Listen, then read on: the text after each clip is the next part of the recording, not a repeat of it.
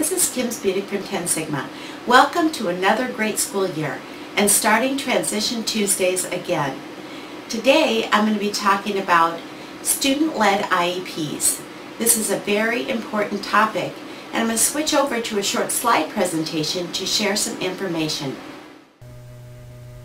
Student-led IEP meetings.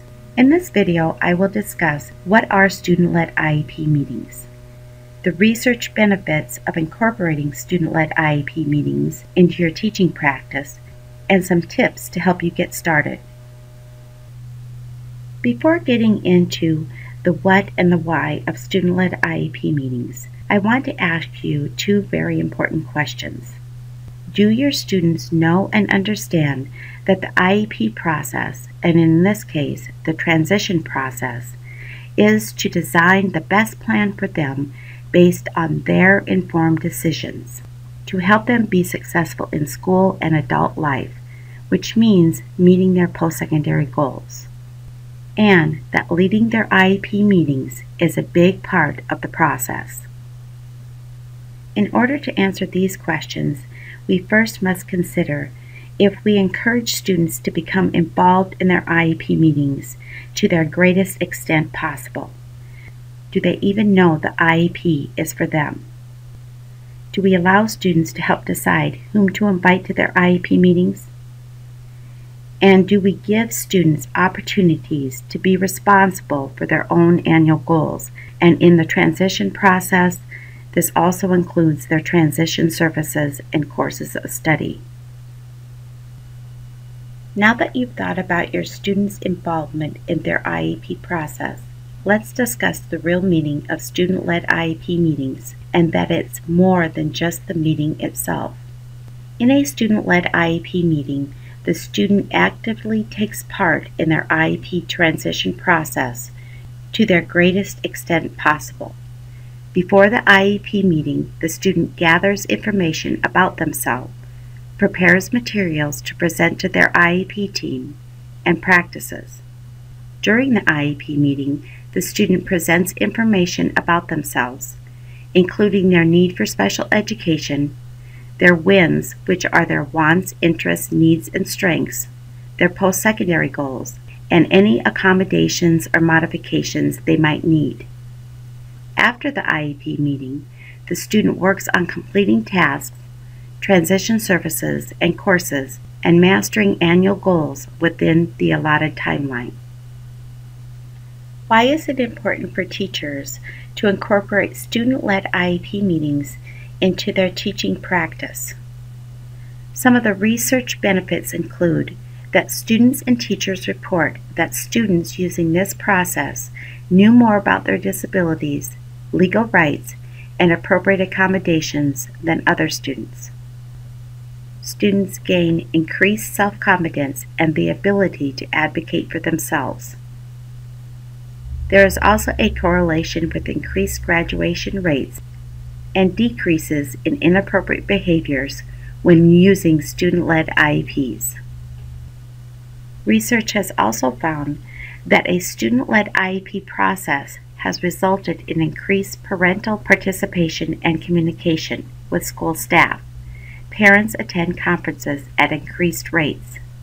Students assume greater control over their academic progress and accept responsibility for their academic performance. Parents, teachers, and students engage in open, honest dialogue. Students learn the process of self-evaluation and how to advocate for themselves. And last but not least, students develop organizational and oral communication skills. Since it's the beginning of a new school year, it's a great time to incorporate student-led IEP meetings into your teaching practice. Here are some suggestions for getting started. Think about your students' level of participation.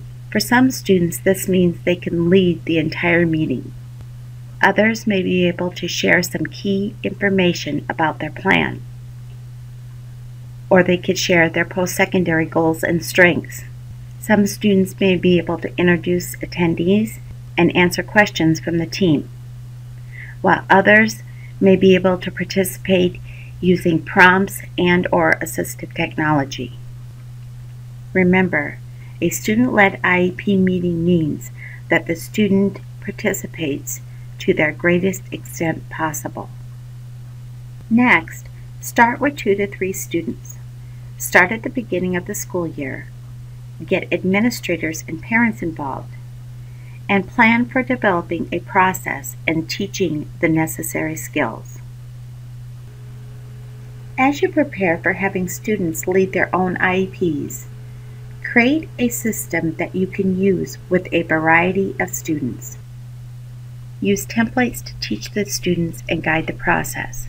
You can make a template for a student's scripts or an outline, an IEP portfolio, PowerPoint presentations, a vision board, and remember to use a rubric to communicate and guide the students on the expectations that you have for them leading their IEP meeting.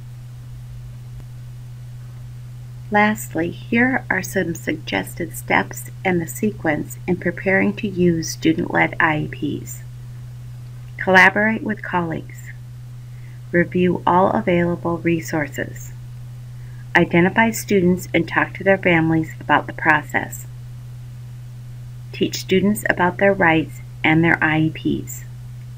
Schedule time for students to develop their presentations and schedule time to help students practice. For today's bonus, I'll be sending you links to information, resources, and templates on student-led IEP meetings.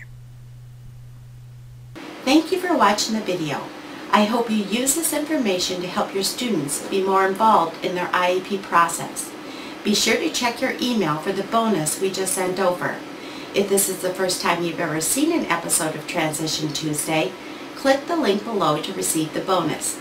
Be sure to like and share the video and leave a comment or suggestion for a future episode of Transition Tuesday. Have a great week. See you next Tuesday.